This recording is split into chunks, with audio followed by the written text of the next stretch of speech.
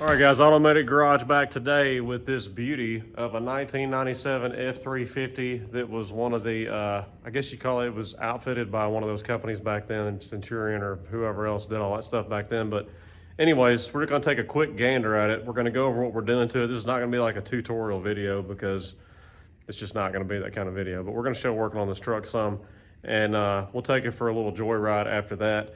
It's probably going to be in another video on the lift here because it needs second and third gear synchros. This is Paul.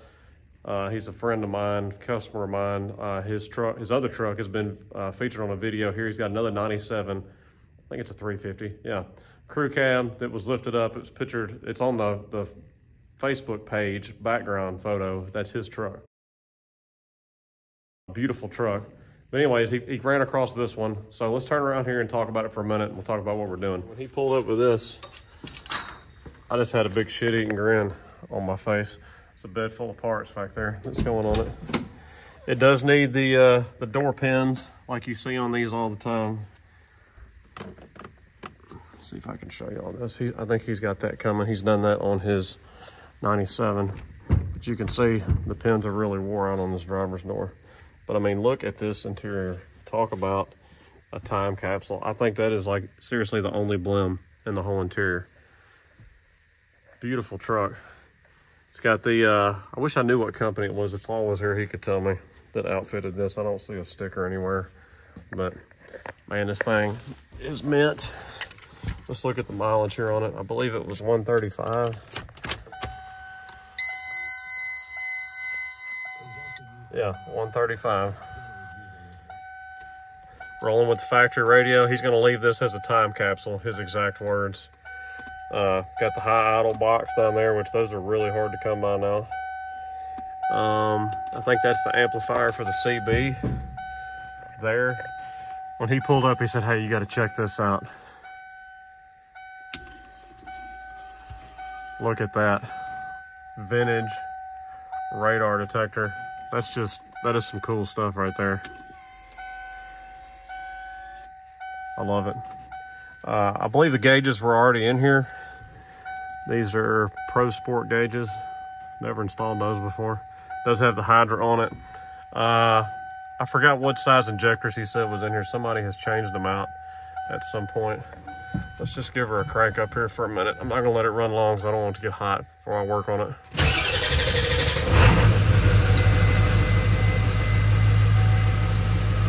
I'm not sure what that is that beeps, but man, that's annoying. Boy, she purrs like a kitten.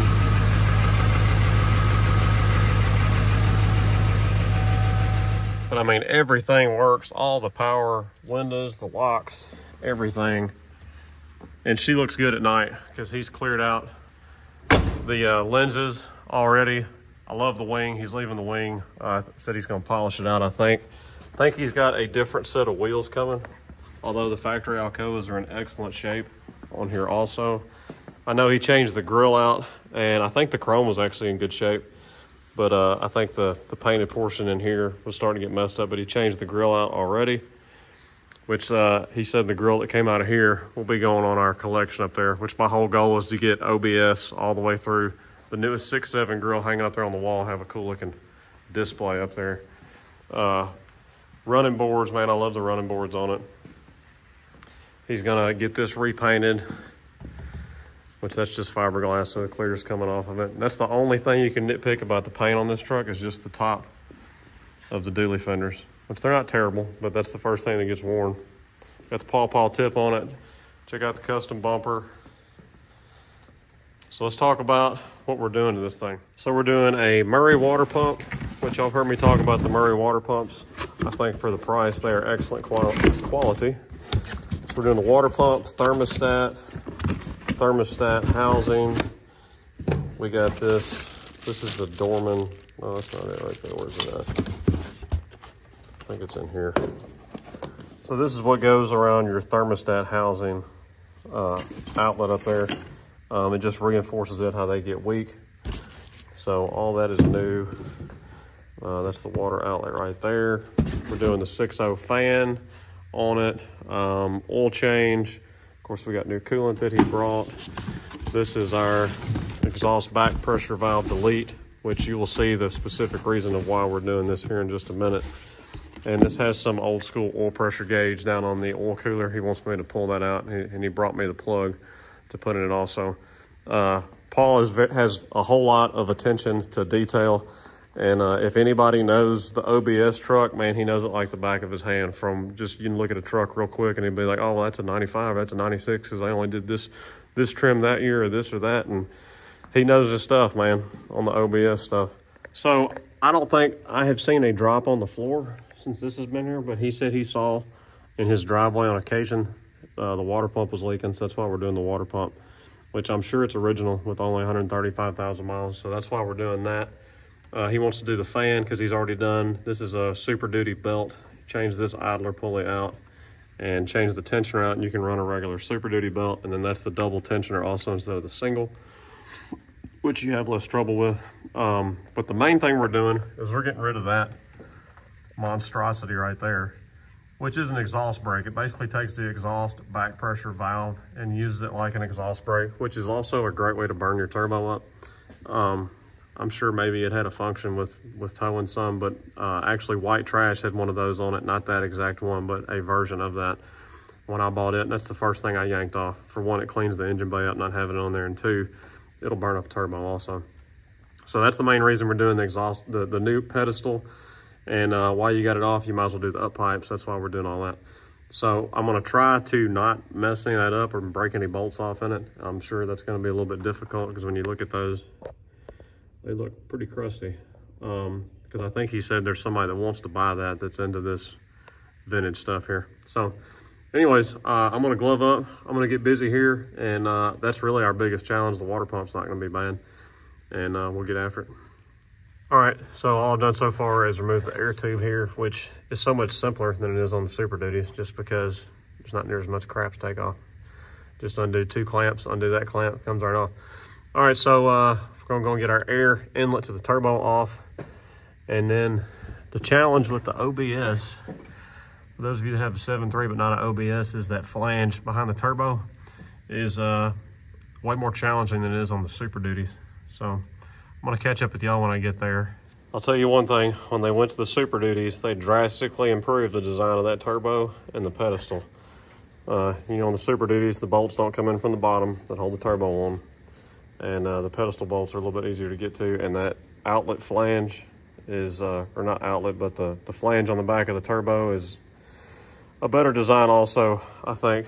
But anyways, that's the challenge we got to deal with here. So I got to get to these pedestal bolts, and we got to get that flange on the back loose. These are easy to get to, of course. This one's not too bad. That's the hard one to get to. So I'm going to try to get those upper 2 right there first. I'm just going to bust them with the impact. If they break, that's fine. It doesn't matter. New flange is in the box with the kit anyways. And then we'll deal with the challenge of the bottom ones. All right, let me tell you how much fun I've been having getting these 3 out. So this one right here was easy. That one was a pain in the ass. I ended up taking these 3 bolts loose to get this contraption loose. And then the bottom one was just a bucket of fun. So now that that's said, let me get off my gut. Oh, Lordy. We can fish all this crap out of here and pull that whole monstrosity out.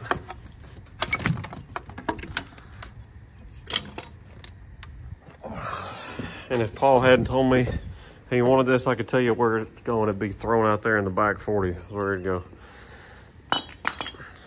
So now with that SOB out of the way, we can get to our last flange bolt right back there, which will be so much easier. And we'll do that. And I've already got one of the 10 millimeters out of the pedestal that had that little bracket right there on it. It made to get into that flange bolt down there easier earlier. So then I only got 3 more to remove, and we can lift the turbo out. This is why you never throw away cheap wrenches. And you can go cut them off and make whatever you need. So now I can put that right there, give it one little bop with the hammer back there, and get that loose and have room to do it. All right, so my philosophy is, if you're tired of messing with the bolt, just cut it off. All right, so I'm gonna pull those other 3 pedestal bolts out and then work it off with the flange, because those bottom 2 are studs, and then we'll have it all off and I can go and remove the up pipes and change the turbo pedestal out and get it all ready to go back in. All right, turbo is out along with the flange. We got our up pipes out, and these are from Rudy's Diesel, the new up pipes that are bellowed. So we're gonna get those in there, get our bolts just barely started on the exhaust manifolds, and then we'll assemble our flange and all that stuff on here.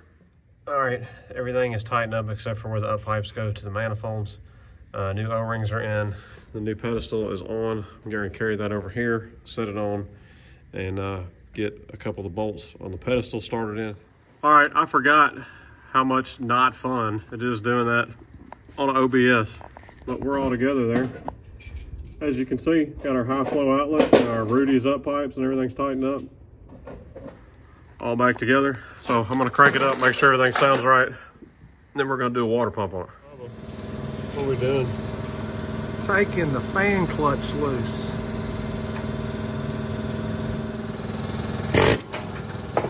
Hey, it's in the coolant. If you were wondering, if we do it on an OBS, it's a little bit harder to get to.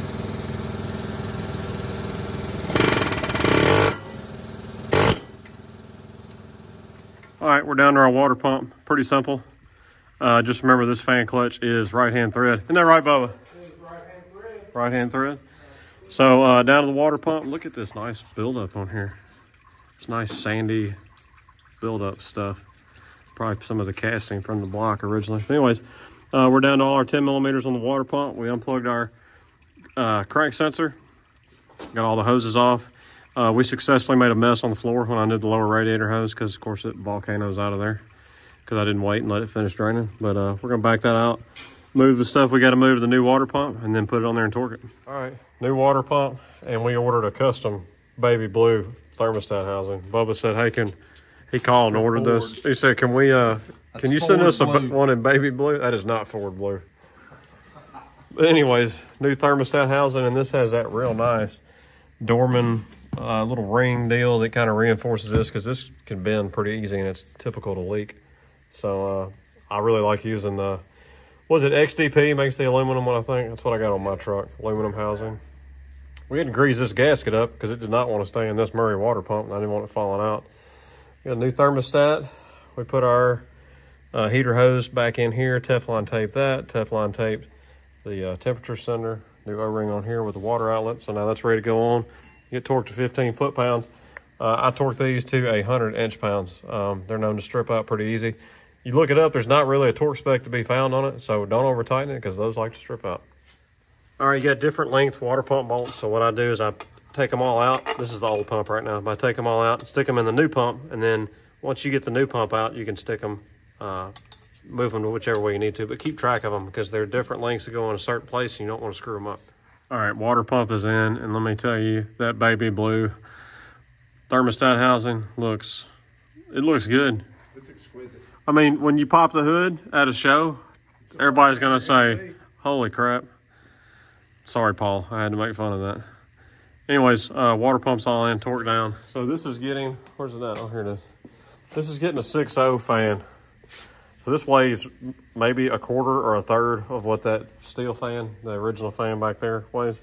Uses the same clutch. This is just like doing like on a 6.0 and you do a 7.3 fan clutch conversion, basically the same thing here. So we're throwing that fan on. It's got more blades, cools better, lighter, all that. So that's going on. And then that's pretty much going to be it, other than putting the belt and the upper radiator hose and all that stuff on. So we'll be good to go.